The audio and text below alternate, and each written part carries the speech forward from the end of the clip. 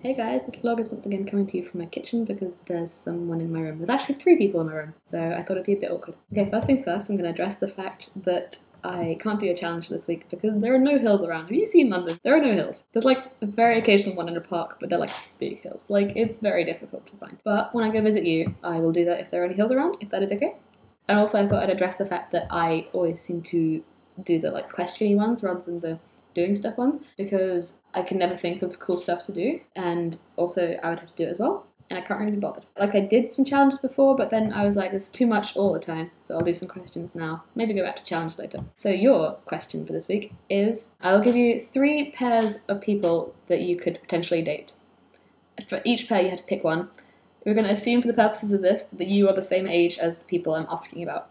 So like, assume everyone's 19 or whatever. And both of you have to choose like separately without telling each other first. So your answers don't affect each other. So if you could date Tarzan or Hercules, Eugene from Tangled or Prince Naveen from Princess and the Frog, Eric from The Little Mermaid or Shang from Mulan.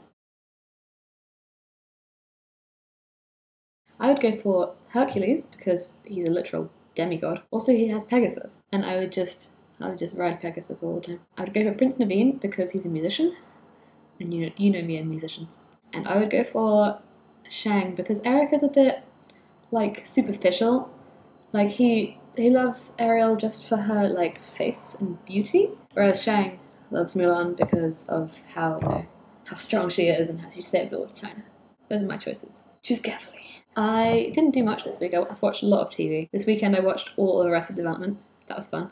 It's really good. I did not expect it to be that good. Like, it's so ridiculous after like 8 years or whatever, but all the cast came back.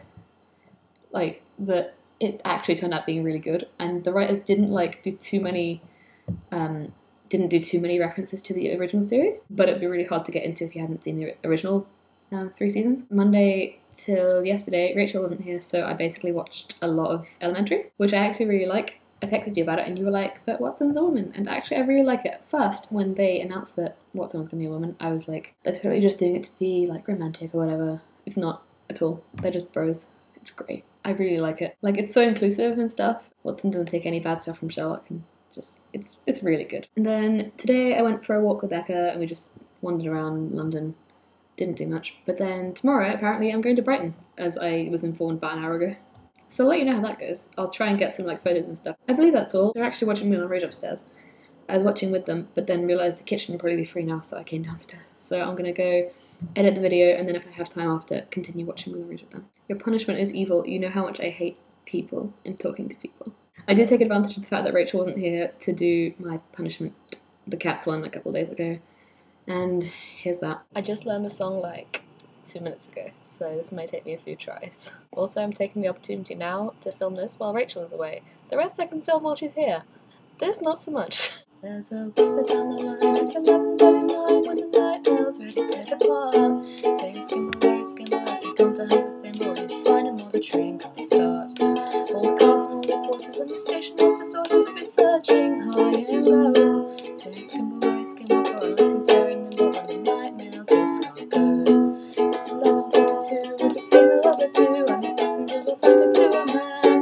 That's when I would appear and saunter to the rear. I've been busy in the luggage van. Then he gave one flash on his car's green eyes and the signal went all clear. Maybe your fat lost for the northern part of the northern hemisphere. Can't do any more. I will mess up horribly. Anyway, I'll see you guys on Monday, and then I'll see you on Tuesday. Just don't go. There's a frantic to a man, and it's 11:39 with a signal.